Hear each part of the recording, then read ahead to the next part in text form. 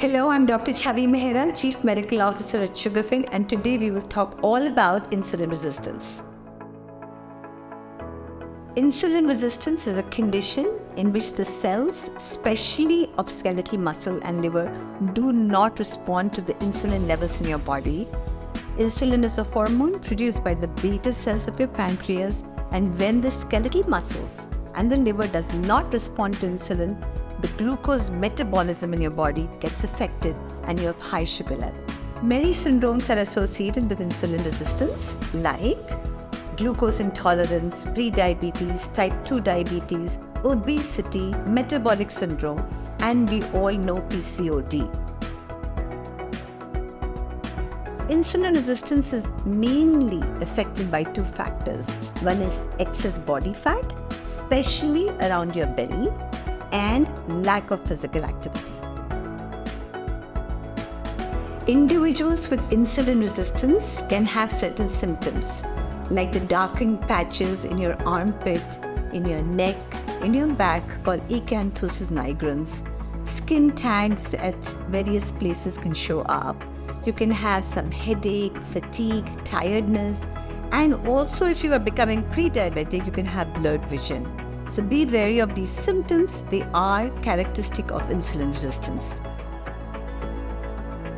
Causes of insulin resistance, as we talked about, were many.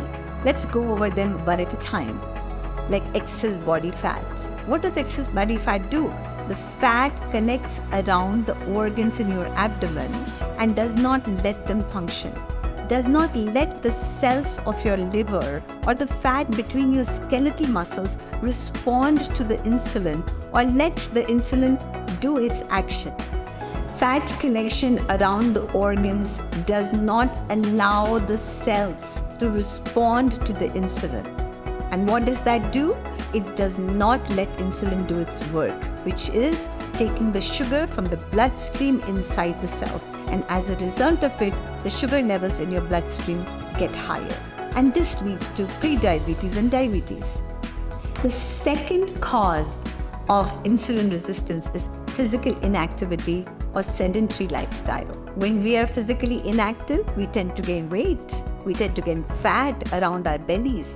And that causes us also to become resistant to the insulin in our body. But when we are physically active and when we are exercising, the muscles of our bodies are utilizing the sugar or glucose in our blood as a substrate for energy. And as a result of which we consume the sugar. The muscles also, the physical activity also helps reduction of insulin resistance and higher insulin sensitivity. A 45-minute daily workout of physical activity where your heart rate is at least 70% of your maximum heart rate is considered as a good physical exercise to reduce insulin resistance or to even abolish insulin resistance. The third reason for insulin resistance is the kind of diet you consume. So remember, highly processed, high simple carb foods will cause a major spike as soon as you eat in your glucose levels. And as a result of it, there will be more stress on your pancreas to make more insulin. And if you are already inactive and overweight, or if your insulin resistance or sensitivity is anyway down, this will cause higher insulin levels and worsening of insulin resistance. So stay away from highly processed, simple carbs in your diet. Some other reasons for insulin resistance are medications like steroids, like anti-epileptics. You can have some hormonal disbalances like hypothyroidism, and also you can have some genetic syndromes in which you can have insulin resistance. Certain situations predispose you to insulin resistance. For example, excess body weight, obesity, 45 years or older, first-degree relative like a parent or a sibling with diabetes, and sedentary lifestyle. There are certain medical conditions also along which might predispose you to insulin resistance like hypertension, hyperlipidemia, hypothyroidism, sleeping disorders like sleep apnea, past history of gestational diabetes, coronary artery disease, and strokes. Smoking, and lastly, ethnicity like ours, the South Asian community has a very high incidence of insulin resistance.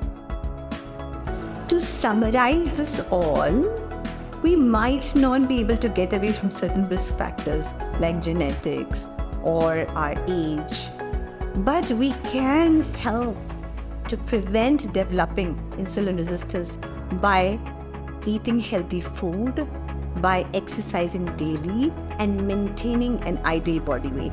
Now, if someone has insulin resistance, all they have to do is to eat healthy to maintain their body weight and do regular physical exercise, and you might be able to reverse the condition fully. Next time, I will bring to you all about prediabetes and the science of reversing it. Have a great day.